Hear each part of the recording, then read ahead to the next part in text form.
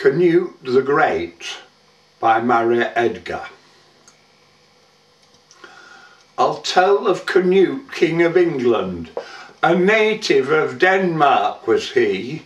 His hobbies were roving and raiding and paddling his feet in the sea. By trade he was what's known as a Viking. Each summer he'd visit these shores, help himself to have whatever he wanted and come back in the autumn for more. These trips always showed him a profit. What stumped him to know was this here, where the English folk got all the money he came and took off them each year. After duly considering the matter, he reckoned as how his best course was to plan an invasion of England and tap the supply at his source. He got other Vikings to join him with a promise of plunder and spoil, and raked up atrocity stories to bring all their blood to the boil. They landed next morning at Weymouth and waited for fight to begin while their foe, Ethelred the Unready, found his army and got and fell in. When battle were done, Crown of England changed hands, so the history books state, from Ethelred's 7 1/4 to King Canute's 6 5/8. The Vikings was cheered as the winners.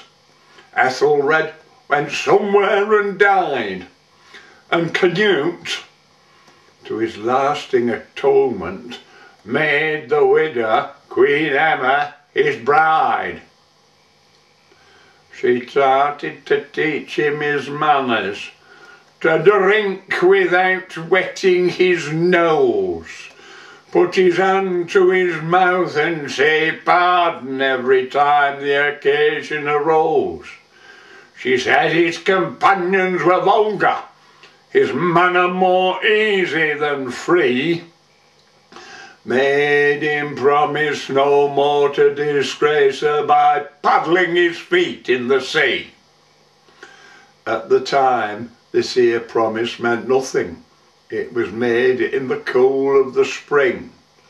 But when summer came in with a heat wave, 'twere a totally different thing. He took his coat down to the seaside, where they took off their shoes and the socks, and they rushed to the sea, and they left him alone on his throne on the rocks. Said one, "Come on, King, have a paddle, I'll look after the sceptre and crown." Said Canute, "I promised the missus, and I can't let the old lady down." "No need to do that," said the tempter, "the tide's coming in, as you see. You promised you wouldn't go to it, but you can't stop it coming to thee."